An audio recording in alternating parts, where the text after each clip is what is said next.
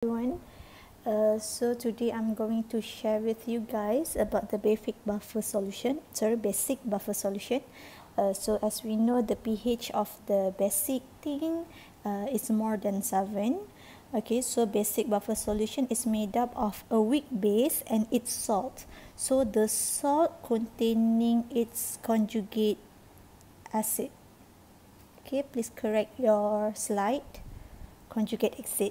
So for example, here is ammonia and we have NH4Cl. Okay, ammonium chloride dekat sini. So ammonia NH3 is a weak base. So this is the salt. Alright, the two equation involved. This is the first one, the first equation. This is the second equation. Okay, so ammonia dissolve in water, so dia akan dissociate partially, right? Sebab ini weak base, so dia akan dissociate partially to form these two ions.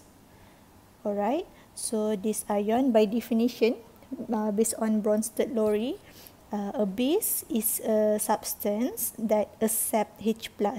So when this weak base accept H+, it become NH4+, kan? So NH4+ ni ialah its conjugate acid. Okay, then this is the salt, and then the salt must contain the conjugate acid. So sama kan, conjugate acid dia ni sama. So ini ialah salt.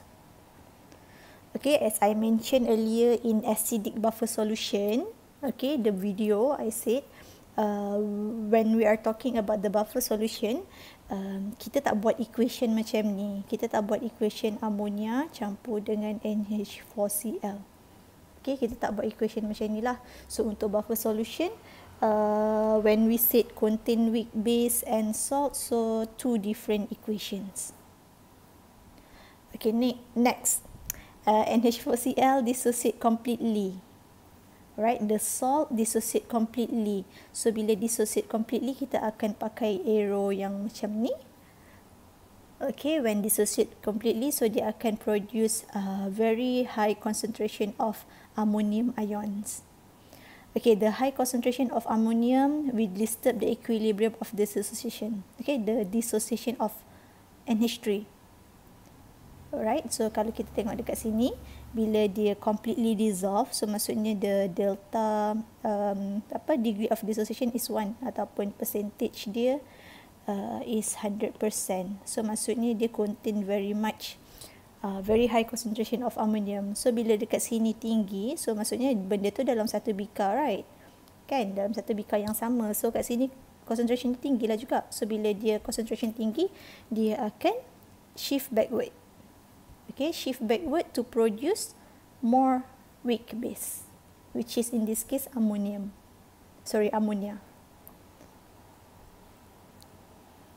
Okay, the high concentration. So in this solution, sekarang ni ada high concentration of ammonia and the conjugate acid.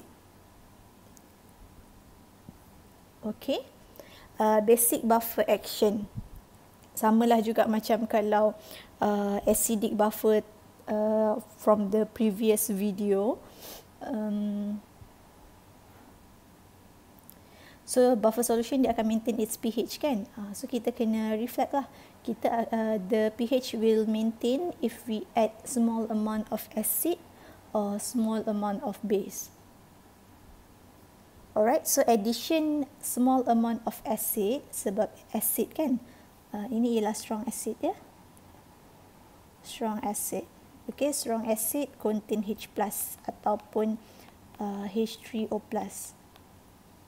Okay, therefore yang akan react dengan acid tu ialah base. Okay, dalam kita punya buffer solution, ini ialah basic buffer solution. So bila kita tambah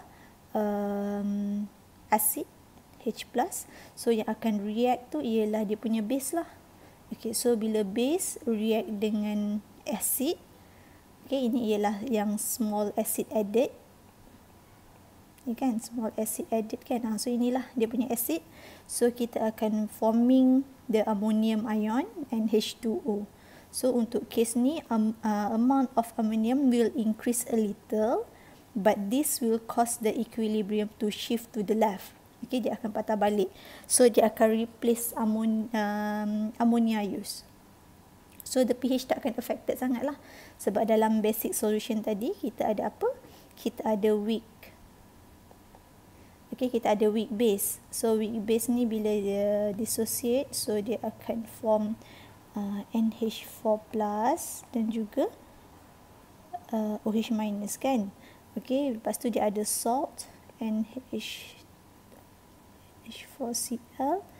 Okay, bila dissociate dia akan jadi NH4 plus dan juga Cl minus.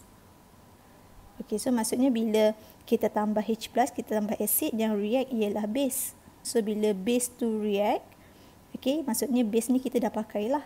Lepas tu dia akan produce this thing kan. Okay, lepas tu what happen here, dia akan shift balik lah. Maksudnya kita pakai NH3, tapi dia akan produce balik NH3 tu. That's why the pH will not much affected. Okay, for this one, if we add small amount of strong base to the solution, okay, this is base, kita tambah base. So dalam solution tu apa yang akan react? Acid. Okay, in this case conjugate acid. Okay, the conjugate acid, this comes from the salt. Okay, so dia akan react, ni ialah sodium hydroxide added. Okay, dia akan produce balik ammonia. So the amount of ammonia will increase a little, but since the dissociation is small, so the pH is not much affected. Okay, sebab ini ialah weak base. Okay, bila weak base, dia kan dissociate partially kan. Okay, so dia akan, the pH is not much affected lah. pH dia akan sama sebelum kita tambah dengan small amount of base. Okay, so next kita akan masuk calculation of pH untuk basic solution. Thank you.